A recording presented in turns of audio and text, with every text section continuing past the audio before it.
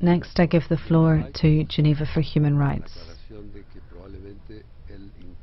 And in all likelihood, this will include the joint statement of many other NGOs.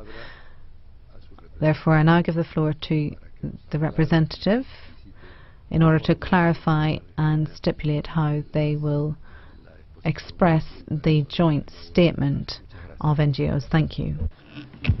Presidente, muchísimas. Thank you very much, Mr. Co-Chair. I am the chairman of Geneva for Human Rights, and over the last years we have attended all the sessions of the Committee on Enforced Disappearances, and we conducted with the expert seminars with this committee. And today we have the honor to present joint statements of 8 non-governmental organizations who have been involved in the promotion and protection of all persons from the crime of enforced disappearances over the last 40 years.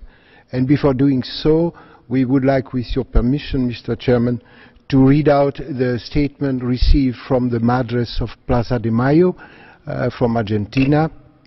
And my colleague will first read this statement, with your permission.